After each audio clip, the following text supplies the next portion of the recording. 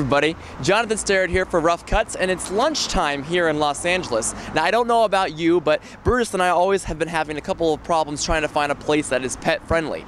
But with a recent law passed in California allowing more and more places to allow dogs, it becomes a little easier. One of those restaurants is at Ava Restaurant right here on Beverly Boulevard in Los Angeles, where Chef Mark Gold is on hand to give us both a little meal and talk to us a little bit more about food safety and how he implements it in his restaurant. So let's go check it out. What do you say, bud? You ready to go?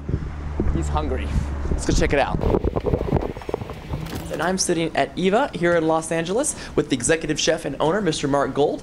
And I really appreciate you coming and chatting with us a little bit today. How are you doing? I'm doing great. How are you, sir? It's a great day. It's beautiful out. We had some awesome food just a couple minutes ago, so thank you for that. I wanted to just jump right into it and talk a little bit about your upbringing as far as being a chef and kind of getting involved in the food world. Where did it all start for you?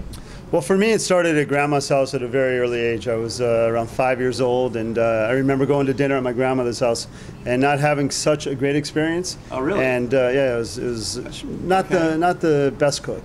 Okay. And so I remember very early on, I was making bagels and hamburgers and putting the burgers on the bagels and delivering them around the street in my cul-de-sac around the area and for the kids. And very early on, I think I knew I wanted to be a chef.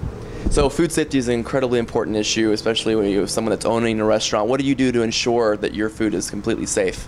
Well, one thing we do is we follow the nipper alert, which is very important.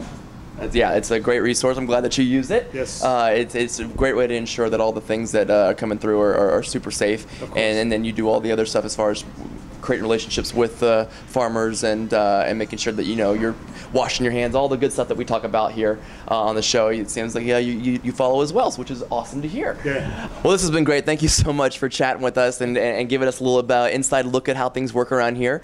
We're looking forward to seeing what things come in the next coming year for you. All the best of luck for you. Excellent. Thank you very much. For everyone here at the iDoggiebag Studios, I'm Jonathan Starrett, and iDoggiebag. Do you? I do. Is this mine? This is yours. Excellent. It's all yours, and you can put your fresh produce in there when you go to the farmer's market. See you guys later.